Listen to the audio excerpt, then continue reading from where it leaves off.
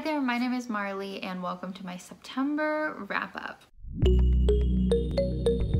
In today's video, I'm going to talk about all of the books that I read in the month of September. I feel like this month was so long. I'm looking at the list of books that I read and I feel like I read some of them like ages ago. I think because September was such a busy month for me and I was traveling a lot around the city, out of the house a lot. I read a lot of these books on public transportation or just out of the house. So I was a little bit distracted, I think, during some of my reading this month, but I did manage to read 9 books this month, which is pretty good because my average is typically 8 books. As for genre, I read 3 nonfiction books, the first time ever reading nonfiction on my channel, 1 romance and 5 thriller. I read 5 ebooks and 4 physical books, 5 adult books and 4 young adult books, and my average rating was a 4.06. So as always, I'll talk about these books in the order of the lowest rated to the highest rated. So starting out, I read Attached by Amir, Levine, and Rachel Heller. And this was because I did a nonfiction reading vlog, which I will definitely link so you can go watch that if you didn't already. Basically, I read 3 different nonfiction books in that vlog. And this was my least favorite, unfortunately. I gave it 3 stars, which still isn't too bad of a rating. But yeah, this book talked about attachment styles. So there are 3 different types of attachment styles that you can have with your romantic relationships, and that is a secure attachment style, anxious, or avoidant. And so it just really talked about what each of those attachment styles looks like and then had advice for each of them and about how to go about certain situations that might come up if you have those attachment styles or are dating people with those attachment styles. This was interesting to a certain extent, but I did feel like it was quite outdated as this book did come out in 2010, I didn't realize. So a lot of like the terms they used and the way they talked about relationships was a little outdated, very binary. So it just wasn't my favorite. I also struggled to relate to a lot of it. I feel like a lot of the relationship situations weren't ones that I particularly have experienced. I feel like I might have a secure attachment style and maybe this book is better for people who are anxious or avoidant, but it was a little bit interesting for sure. So I am glad that I read it and learned a little bit more about this topic. It is a topic I'd like to learn more about with maybe a more like recent publication. Then we have a YA thriller called They'll Never Catch Us by Jessica Goodman. I read her first book called They Wish They Were Us last year or the year before, and I was a little bit disappointed with it. I think I only gave that one like a 3-star, which again is not terrible, but you know, not the best. This one I ended up giving 3.5 stars. I did enjoy it more than her first book, which is excellent news. I did quite enjoy this. We are following 2 sisters in this book,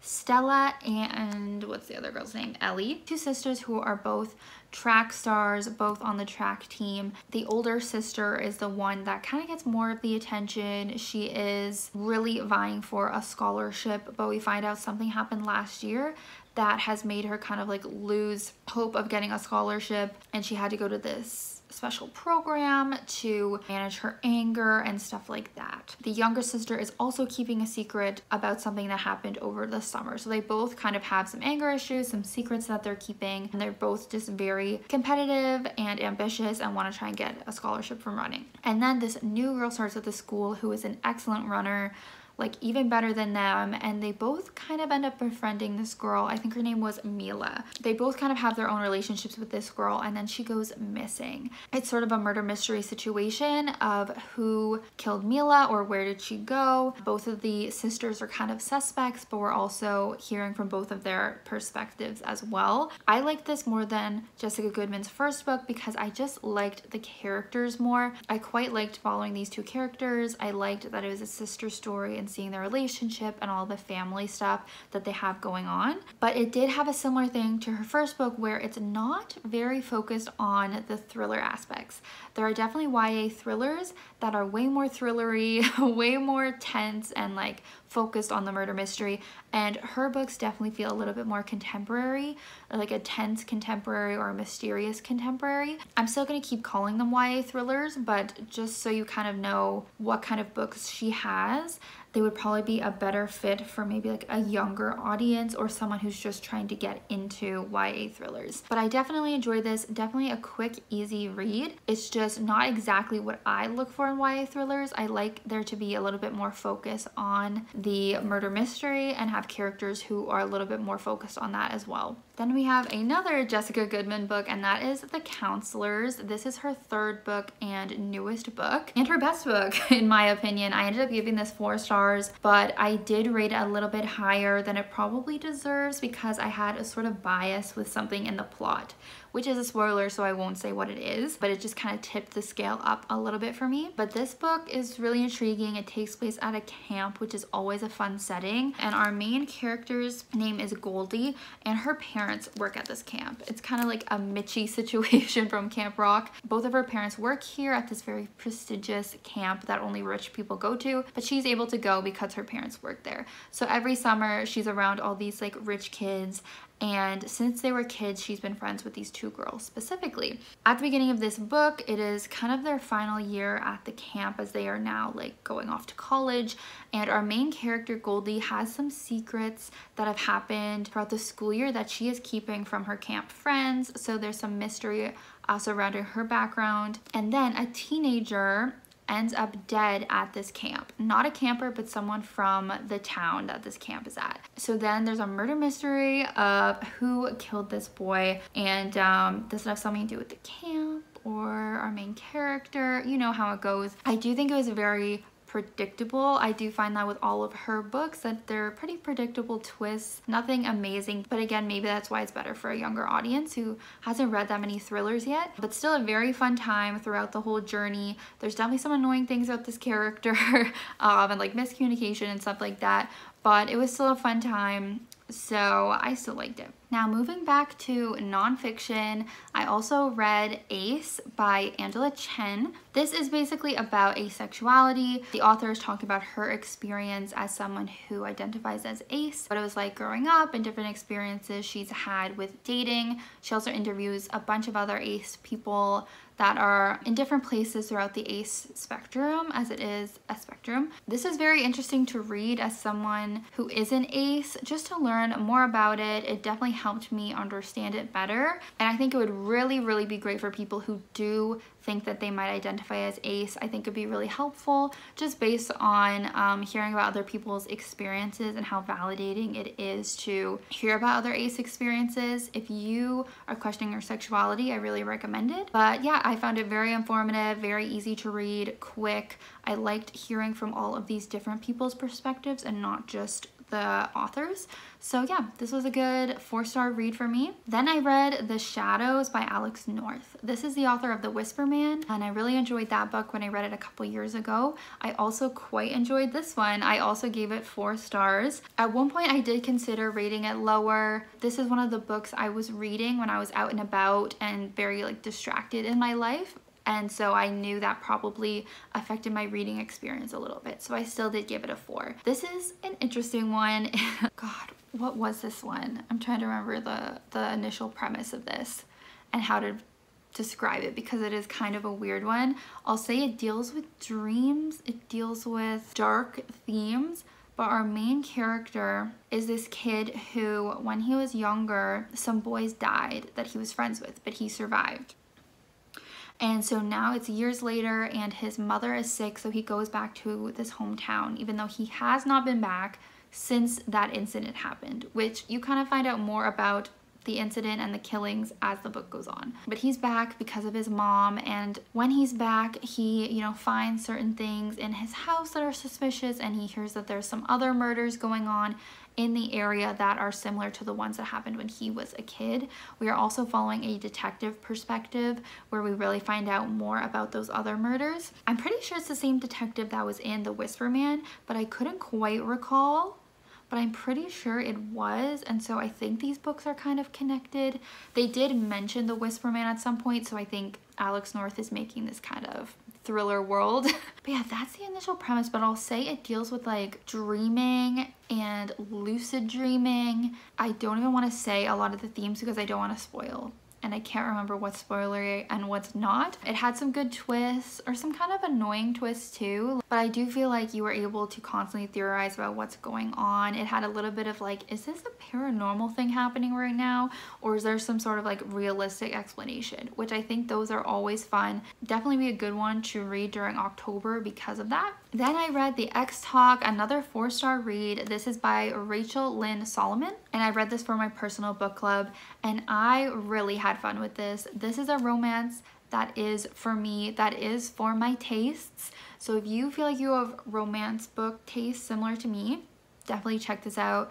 Very excited to keep reading from this author. But yeah, if you for some reason didn't hear about this book, it is about these two people who work at a radio station that is not doing so hot financially. They're starting to make some cuts to budgets, layoffs, things like that. And so our main character, I think her name was Shay, comes up with this sort of dating radio show idea to try and like save herself and save her job. And her boss likes the idea of it and makes her and this other guy, who of course she does not like, that works at a radio station, he makes them do the show together. And the premise of the show is to have two exes who have previously dated give dating advice and host a dating show together. The only thing is, these two people did not date before, so they are pretending to be exes. So it's like a fake dating, but not really, because they're pretending that they have dated and then broken up.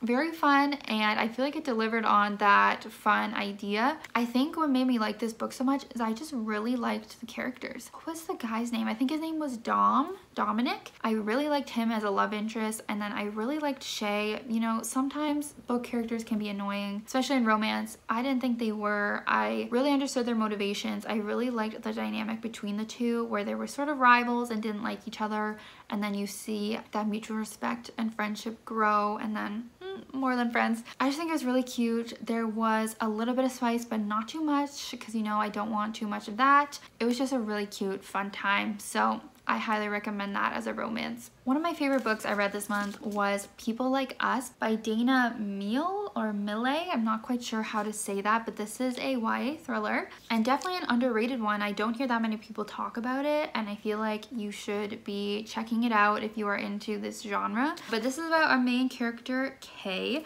and she goes to this kind of prestigious boarding school, but in a classic plot line. Her family is not rich and she really needs this like soccer scholarship, blah blah blah. But she is popular and has this sort of group of girlfriends, and at the very beginning we see that they are sneaking off after this party down by the lake and are gonna like skinny dip or swim or something, and there is a dead body in the water that they come across. A dead girl who is around their age and seems most likely to be a student at their school. Our main character doesn't seem to recognize her at first. She does end up being someone at their school that her and some of her friends kind of might maybe have connections to, of course.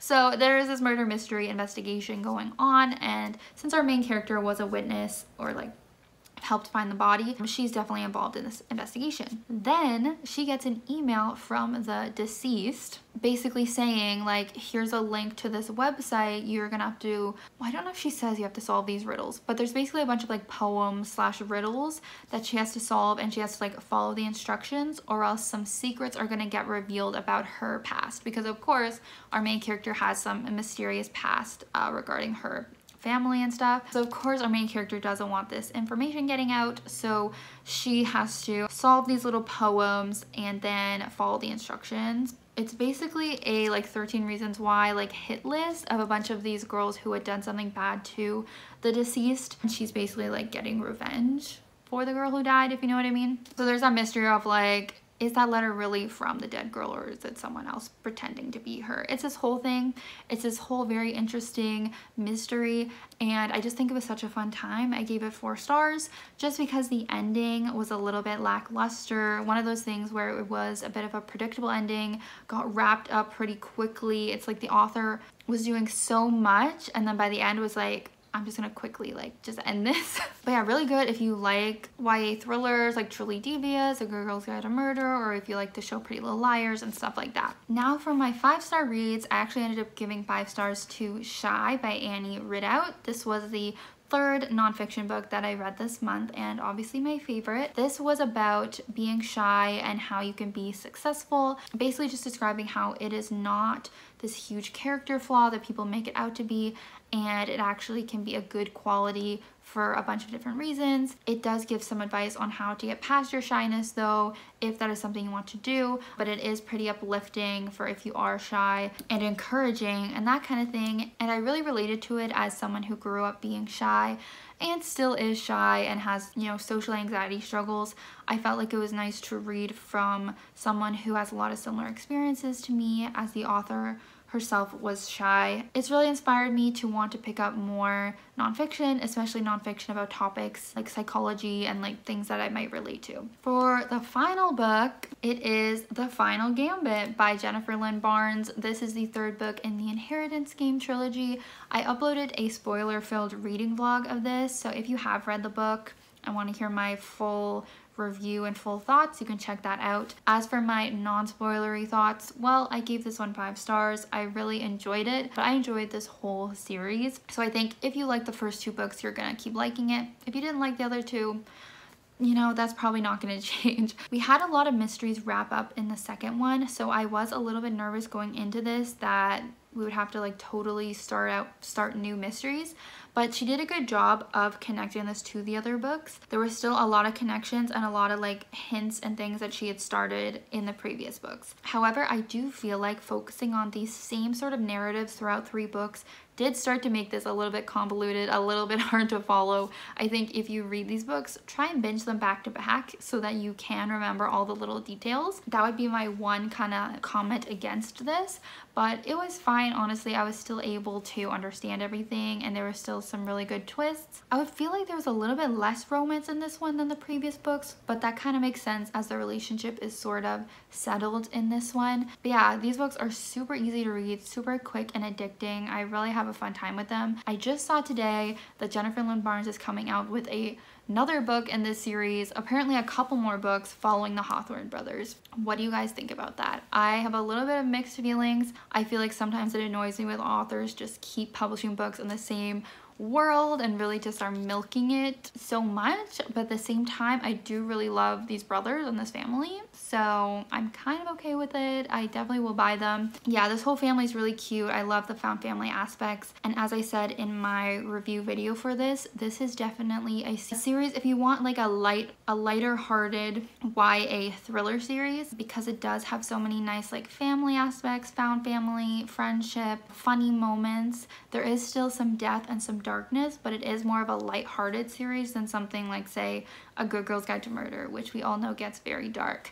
So yeah, I really had a fun time with this, and that is my favorite book of the month. So that's what I read in September. I really had a good reading month, nothing under 3 stars, and my average rating was 4 stars, so pretty good. Let me know if you have any thoughts about these books down below in the comments. Thank you so much for watching. I hope you will like and subscribe, and I will see you in my next video very soon. Bye.